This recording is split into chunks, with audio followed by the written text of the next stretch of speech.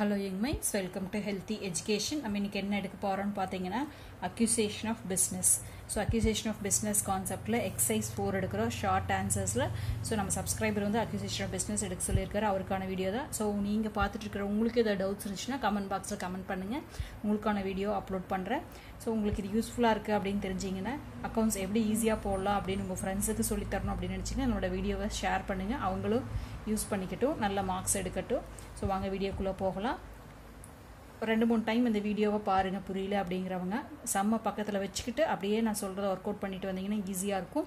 இல்லை சம்ம பக்கத்தில் இல்லாமல் போட்டிங்கன்னா கொஞ்சம் டிஃபிகல்ட்டாக தான் இருக்குது. ஓகேவா? Padma company limited was formed for take over the business of Ganapathi. இப்போ இது வந்து கணபதிங்கிறவங்களோட பிஸ்னஸ் என்ன பண்ணியிருக்காங்க, பத்மா அப்படிங்கிற கம்பெனி அண்டர்டேக் பண்ணிக்குது. ஓகேவா? ஸோ இப்போ பர்ச்சேஸ் கம்பெனி வந்து Padma company was formed for take over the assets. ஓகேவா? பத்மா கம்பெனி வந்து கணபதிங்கிற கம்பெனி அண்டர்டேக் பண்ணிக்குது. ஸோ அப்போ கணபதி கம்பெனி வந்து சேல் பண்ணுற கம்பெனி. ஸோ இதை வந்து க்ளோஸ் பண்ணிவிட்டு பத்மா கம்பெனி ஓப்பன் பண்ணணும். ஓகேவா? த பர்ச்சேஸ் கன்சிடரேஷன் வாஸ் 1,92,000. ஸோ அவங்களே பர்ச்சேஸ் கன்சிடரேஷன் கொடுத்துட்டாங்க, which will be settled by issue of 960 shares of ₹100 each at a discount of 5%. ஓகேவா? 100 rupees ஷேராக கொடுக்குறாங்க, அதுவே எவ்வளோ கொடுக்குறாங்கன்னா 960 ஷேர்ஸ் கொடுக்குறாங்க. ஒரு ஷேரோட ப்ரைஸ் 100, ஆனால் டிஸ்கவுண்ட்டில் கொடுக்குறாங்க 5% டிஸ்கவுண்ட். ஸோ அப்போது 95 rupees கொடுக்குறாங்க. ஓகேவா? அந்த பேலன்ஸ் இன் கேஷ், ரிமைனிங் எல்லாமே கேஷாக கொடுத்தாரன்னு சொல்கிறாங்க. ஸோ ஃபுல் அமௌண்ட் நம்மளுக்கு பர்ச்சேஸ் கன்சிடரேஷன் எவ்வளோ தெரியுதுங்க, 1,92,000 அப்படிங்கிறது தெரியுது. அசட் டேக் ஓவர் வேர் 2,08,000. அசட் எவ்வளோ அண்டர்டேக் பண்ணியிருக்காங்க, 2,08,000. And liability take over where 28,000. So asset வந்து 2,08,000, liability 28,000 வேல்யூவானதையும் அண்டர்டேக் பண்ணியிருக்காங்க. Give Journal entries in the books of Padma company limited. So purchase கம்பெனிஸோட Journal, purchase company அப்படிங்கும்போது ஆஸ் யூஷுவல் அக்யூசியேஷன் நம்ம வந்து அமால்கமேஷன், அப்சார்ப்ஷன், எக்ஸ்டர்னல் ரீகன்ஸ்ட்ரக்ஷன் அதில் பார்த்து அதே கான்செப்ட் தான் இங்கேயும். ஓகேங்களா? ஸோ ஃபஸ்ட் நம்ம பர்ச்சேஸ் கன்சிடரேஷன் எடுத்து எழுதிக்குவோம். So calculation of purchase consideration already அவங்களே கொடுத்துட்டாங்க. ஸோ பர்ச்சேஸ் கன்சிடரேஷன் எவ்வளோங்க, 1,92,000.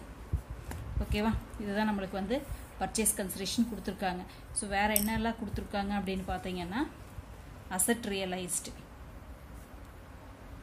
ஓகேவா? அசட்டில் நம்மளுக்கு வந்து ரியலைஸ் வேல்யூ எவ்வளோ கொடுத்துருக்காங்க, 2,08,000. ஓகேவா? ஸோ அதுக்கப்புறம் லயபிலிட்டி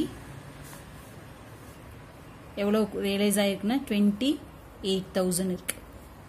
இதை வச்சுட்டு நம்ம ஜேர்னல் என்ட்ரிஸ் போடணும். ஜேர்னல் என்ட்ரிஸ் எப்போ என்ன பண்ணுவோம்னா ஒரு பிஸ்னஸை பர்ச்சேஸ் பண்ணுற மாதிரி போடுவோம். அதே ஒர்க்கிங்ஸ் தான் என்ன வருங்க, business purchase பண்ணியிருக்கோன்னா purchase account tattoo cash நார்மலாக போடுவோம் இல்லையா, அதே தான் இங்கே என்ன பண்ணியிருக்கோம், ஒரு பிஸ்னஸை பர்ச்சேஸ் பண்ணியிருக்கோம். ஸோ பிஸ்னஸ்ன்னு ஆட் பண்ணிக்கிறோம். Business purchase account data to யார் பர்ச்சேஸ் பண்ணிக்கிறாங்க, பத்மா கம்பெனி. இங்கே என்ன பண்ணுவோம் அப்படின்னு பார்த்தீங்கன்னா to liquidator of selling company name எழுதுவோம். இங்கே வந்து நம்ம என்ன பண்ணுறோம் அப்படின்னா அவங்களோட நேமே எழுதிக்கலாம். ரெண்டுக்குள்ள டிஃப்ரென்ஸ் தான். கணபதி லிமிடெட்னு வச்சுக்கலாம். ஓகேவா? எவ்வளோ பர்ச்சேஸ் பண்ணுறாங்க, 1,92,000. 1,92,000 அதுக்கு தான் நம்ம இங்கே எடுத்து எழுதி வச்சுருக்கோம். ஸோ செகண்ட் என்ட்ரி ஆல்வேஸ் என்ன வருங்க, நம்மளுக்கு அங்கே போடுற அதே தான். இது வந்து நம்ம யாருக்காக போடுறோம், பர்ச்சேஸ் கம்பெனிக்காக. ஓகேவா? அப்போ அவங்களோட அக்கௌண்ட்டில் அவங்களுக்கு வராது. Next asset account data to liability. Sometimes வந்து பேலன்ஸ் வந்துச்சு அப்படின்னா, டெபிட்டில் பேலன்ஸ் வந்துச்சு அப்படின்னா அதை குட்வில் எடுத்துக்குவோம். கிரெடிட்டில் வந்துச்சுன்னா பேலன்ஸ் என்ன பண்ணுவாங்க, கேபிட்டல் ரிசர்வ்னு எடுத்துக்குவோம். இது வந்து பேலன்சிங் ஃபிகர். இப்போ நம்மளுக்கு அசட்டி கொடுத்துருக்காங்க, லயபிலிட்டியும் கொடுத்துருக்காங்க, அதை அப்படியே எடுத்து எழுதுனா போதும். ஸோ அசட் எவ்வளோ இருக்குங்க, அசட் அக்கௌண்ட் டேட்டா 2,08,000. இதோட பர்ச்சேஸ் கன்சிடரேஷன் வரும், to purchase consideration. So asset account data 2,08,000. ஒரு கேப் போட்டுக்கலாம். டு லயபிலிட்டிஸ் எவ்வளோங்க எடுத்து எழுதியிருக்கோம், 28,000.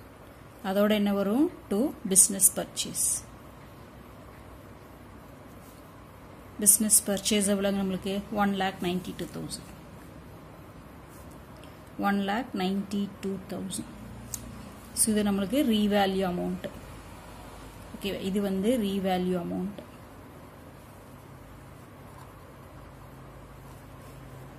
இது ரெண்டுக்குள்ள டிஃபரன்ஸ் அப்படின்னு பார்த்தோன்னா நம்மளுக்கு என்ன வருது அப்படின்னு பார்த்தீங்கன்னா குட்வில் வருதா கேபிட்டல் ரிசர்வ் வருதா அப்படின்னு பார்த்தீங்கன்னா குட்வில் தான் வருது. ஓகேவா, எவ்வளோ வருதுன்னு பார்த்தீங்கன்னா மேலே தான் நம்மளுக்கு 10 வருது. So goodwill 12,000. ஸோ இதான் நம்மளுக்கு என்னங்க பேலன்சிங் ஃபிகர். ஸோ இதை பர்ச்சேஸ் பண்ணுறதுனால நம்மளுக்கு என்ன கிடைக்குதுங்க, அண்டர்டேக் பண்ணும்போது நம்மளுக்கு குட்வில் வந்து ஒரு 12,000 கிடைக்குது. ஓகேவா. ஸோ அடுத்த லாஸ்ட் என்ட்ரி எப்படி கொடுக்குறாங்களோ அது பார்த்தா அப்படின்னா கணபதி லிமிடெட் அக்கௌண்டட்டா டு ஷேராக கொடுக்குறாங்க இல்லைங்களா, அதுக்கப்புறம் கேஷாக கொடுக்குறாங்க. கேஷ் ஸோ எவ்வளோ கொடுக்குறாங்கன்னா சரி இங்கே போடணும் 1,92,000 கொடுக்குறாங்க. ஷேர் எவ்வளோ கொடுக்குறாங்க அப்படின்னு பார்த்தீங்கன்னா 960 into 95. ஸோ போடும்போது என்ன வருதுங்க, இங்கே போட்டிருக்கேன் பாருங்க 91,200 வருது. ரிமைனிங் கேஷ்ன்னு சொல்லிட்டாங்க இல்லையா, ரிமைனிங் வந்து நம்மளுக்கு 1,92,000 இது போக என்ன வருதுங்க 1,08,000. ஸோ உங்களுக்கு இந்த மாதிரி வீடியோஸ் பிடிச்சதுன்னா லைக் பண்ணுங்கள், உங்களோட ஃப்ரெண்ட்ஸுக்கு யூஸ்ஃபுல்லாக இருக்குன்னா ஷேர் பண்ணுங்கள். தேங்க்யூ ஃபார் வாட்சிங்.